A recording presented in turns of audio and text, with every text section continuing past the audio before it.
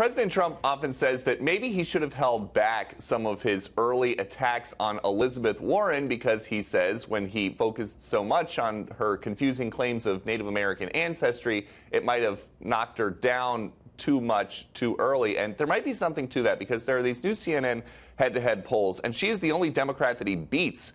And while Elizabeth Warren loses, these matchups do find that Beto O'Rourke beats Trump by 10.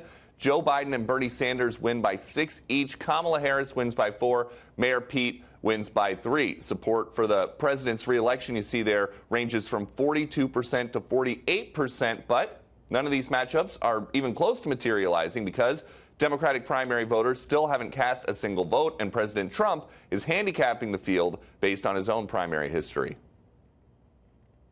I announced, and I think I was pretty much right. I know I was at the top from the beginning. I think he is now leading. Bernie would be second. We'll see what happens. Who would you rather face? Oh, well, I don't want to say that to you, but I don't think it matters very much. I think we're going to do well. We have the strongest economy that we've ever had. We're doing phenomenally.